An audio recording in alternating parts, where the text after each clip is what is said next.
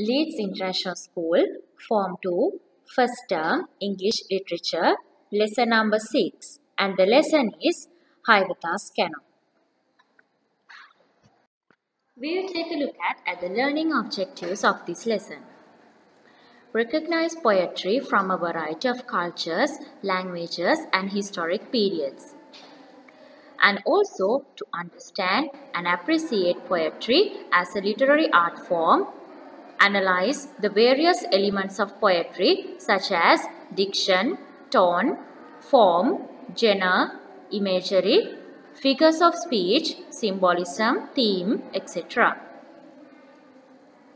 Identify a variety of forms and genres of poetry from diverse cultures and historic periods such as haiku, sonnets, ballads, dramatic monologues, free verse, etc. And finally, to recognize the rhythms, metrics, and other musical aspects of poetry. Now we'll see about the poet.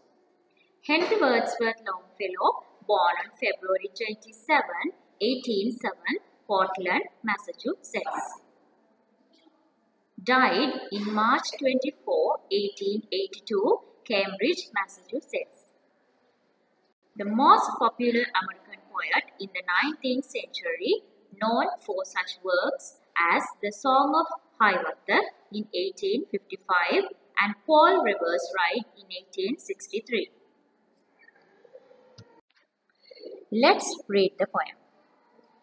Give me of your bark, O birch tree, of your yellow bank, O birch tree, growing by the rushing river, tall and stately in the valley.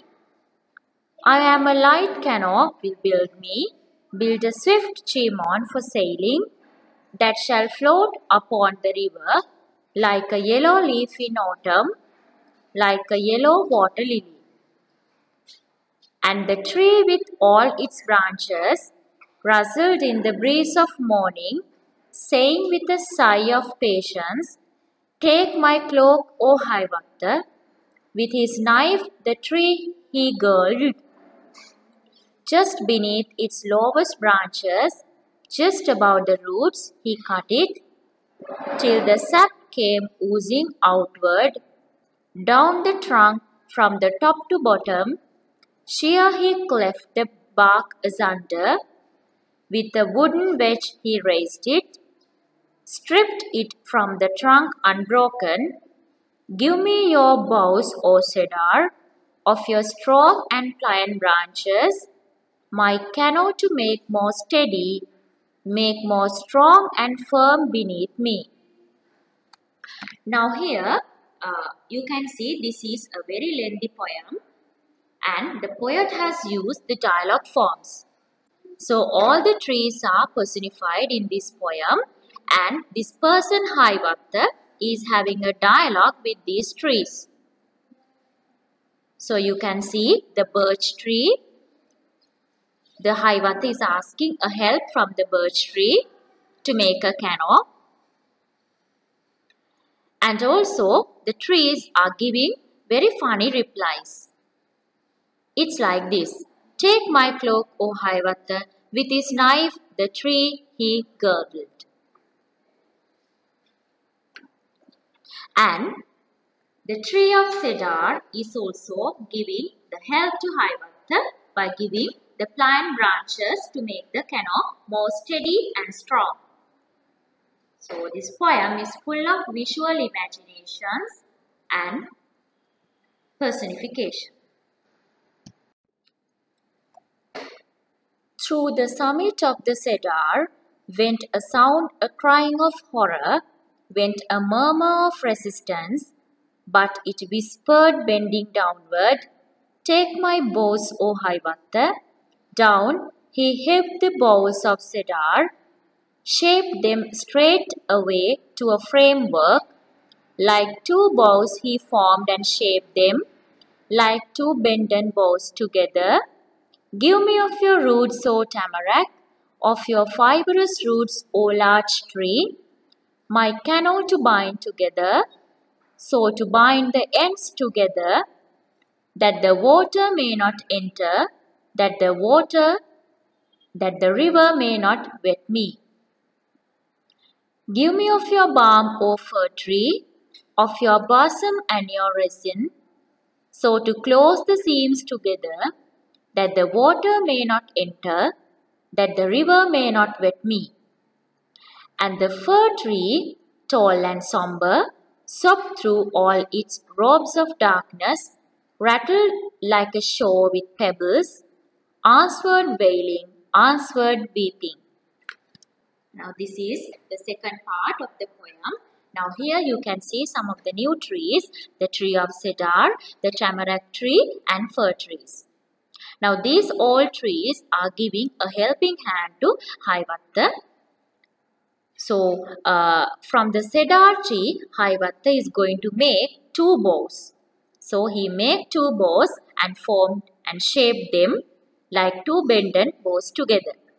And larch tree had given fibrous roots to bind the canoe together. And fir trees are giving balms and resin to close the seams together, so the water will not may enter inside the boat.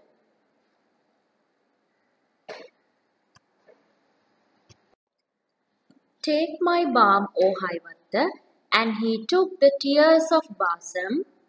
Give me of your quills, O hedgehog, all your quills, O the hedgehog. I will make a necklace of them, make a girdle for my beauty, and 2 stars to deck her bosom. From a hollow tree the hedgehog, with his sleepy eyes look at him, shot his shining quills like arrows, saying with a drowsy murmur, through the tangle of his whiskers, take my quills, O Hiwatha.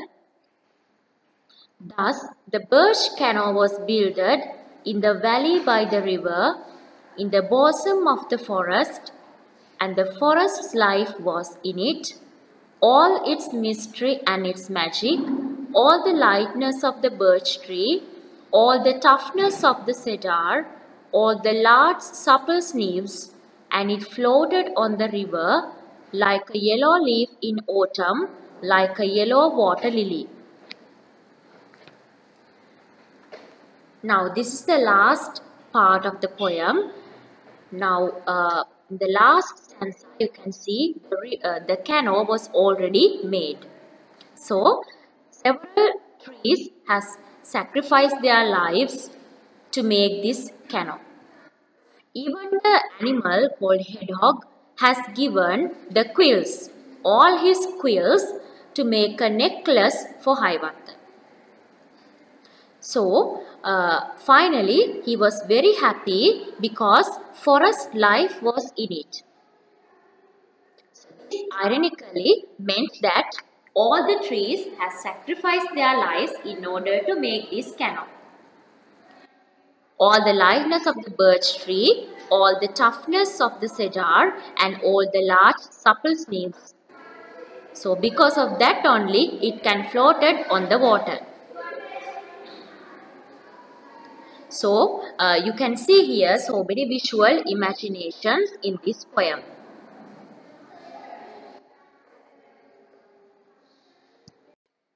Hiwatha's Canoe is a very famous poem and it is considered as an epic poem written by Henry Wordsworth Longfellow, and it was first published in 1855. The poem was loosely based on the legends of Native American people. In 1857, Longfellow estimated that the work had sold 50,000 copies. The song is about the Hiwatha and his beloved wife Minhaha. It is set along the south shore of Lake Superior. The poem was very popular, but the critics did not like it. Composers and painters were inspired to create works based on the poem. In 2005, television movie was based on the poem. Yes, my dear children, now the Song of Hiwatha is really a nice poem. And also, as I told you before, it is can be considered as an epic poem. So, this poem is a great poem and he wrote it well. Now, in this poem, Hiwatha is taking to the trees to help him to build a canoe. It is a long poem, but every word of it has its meaning. It says that Hiwatha was a legendary American Indian chief who established the Five Nations League.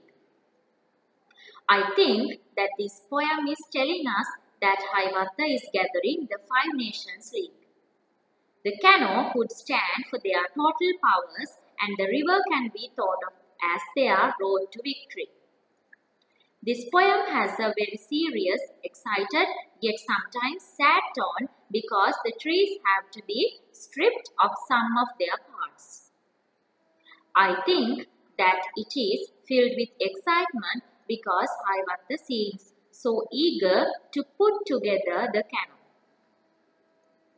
The poem is very creative, and Longfellow has Hiwatha get one part of the canoe from something different. So Hiwatha can make the best canoe to go down the river with. It's also quite an upbeat poem while having that touch of sadness from the trees. So Hiwatha's childhood is an amazing childhood, and he has so many supernatural abilities. Yes, what's that ability? Because Hiwatha can speak with the trees. So all the trees are personified in the poem. Okay children, now we'll take a look at the poetic devices in the poem. Nature of the poem. What do you mean by the nature of the poem? Yes, it's the way that the author or the poet have written it. So the nature is all about the environment and the surroundings and the beauty of it. Yes, what do you mean by the tone? Tone is the writing expression, way of the poet. So, the tone is mixed with the happiness and sadness both. What do you mean by theme?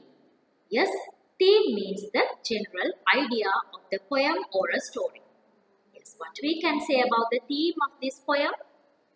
It's all about nature. How nature wins. The next one is visual imagery. Yes, it's the imagination that we can made up in our mind. So there are so many visual imaginations inside this poem. You can see names of the trees are there, the beauty of the autumn is there, the beauty of the rivers are there. So many visual imaginations used by the poet. And the special thing is the personification. This is very important because this Hiwatha Canoe, the poem is filled with lot of personifications. So trees are not lively things, but the poet has used as they are alive as humans. So that is we simply called as a personification. So the next one is metaphor. Yes, what do you mean by a metaphor? Metaphor is also a comparison between two objects and things, but we don't use the words like or as. And the next one is symbols. Any other special symbols shows symbolism inside the poem. And the exaggeration is the next thing. So this is all about nature. So the Wordsworth has used so many exaggeration lines in the poem. So like a yellow leaf in autumn is an example for an exaggeration.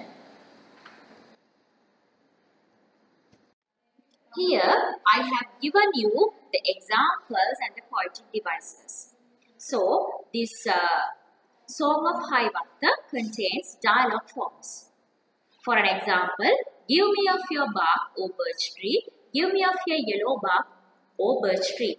Now this was telling by the Hiwatha to the trees. So it is like a dialogue. And the next one is personification. So the example is, and the fir tree tall and somber, sobbed through all its robes of darkness, rattled like a shore with pebbles, answered wailing, answered weeping. Now, can a tree speak? Can't. But in poetry, the poets and the writers, they can write as they are talking. So, the fir tree answered wailing and answered weeping. Yes. What about metaphors? He has forgotten the bitterness of anger. Anger is compared to the bitterness. So, in Hiwatha's heart, an angry heart was beating. Yes, the heart is compared to an angry heart. So, we can consider those things as metaphors. Next one is simile. Simile is a comparison between two things or objects with the words using like and as. So, there are two examples I have given you, like a yellow leaf in autumn and like a yellow water lily. And the next one is symbols. So, the example is, give me of your balm, O fir tree, of your balsam and your raisin. So, the symbols we can take it as, fir tree is giving balm, balsam and raisin. And the next one is repetition. Repetition means the repeating of same sentences, words or phrases. So, the example is, just beneath its lowest branches, just above the roots he cut it. So, here in this line you can see the words just is repeated several times in the poem. And the next one is very familiar, as I told you before, it is all about personification. What do you mean by personification? Yes, I told you that giving the human characteristics to non-living creatures or things. So, the examples are O birch tree, larch tree and fir tree. So, my dear children, we will take a look at the summary of the poem. So, today we learned a very lengthy poem, but it's very nice and attractive poem, and it's also a very famous poem, and it is also considered as an epic poem. Why is that? Because it has a legendary, it's all about a legendary Native American person. Right? So, the Song of Hiwatha is based on the legendary Native American hero Hiwatha, who performs brave and magical, isn't it? Yes. So, it's readable, lyrical, entertaining, and the words are not really complex. You can read it well, and the simple words are there. And still, the poem is very popular among the readers of all ages. Right, now I have given you some questions. There are 8 questions. I hope you can answer these questions well. The first one is, the Song of Hiwatha may be considered as a blank. Yes, you can write the suitable answer for that. Second question, very easy, who is Hiwatha? Third one, what role does the world of nature play in the songs of Hiwatha? Question number 4, how many trees sacrifice their lives in order to make this canoe? Question number 5, quote all personification techniques from the poem. Question number 6, what is the theme of the poem? Question number 7, what did the birch tree do? Last question, what did the fir tree do? Yes, take your time and answer those questions very well. Okay, dear children, now we have come to the end of the lesson. So, we discussed the summary, we discussed the poem.